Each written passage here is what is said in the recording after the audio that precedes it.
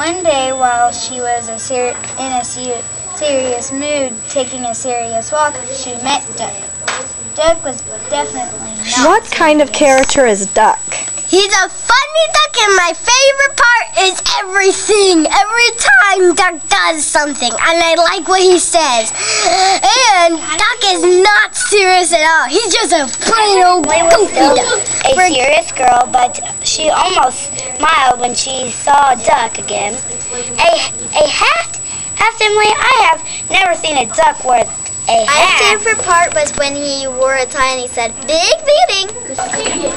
My favorite part was when he was wearing his underwear and when he was having his pants on the line because he was acting like he was fishing, but his pants were really on a line. Ducks Don't Wear Socks by John Nededewick.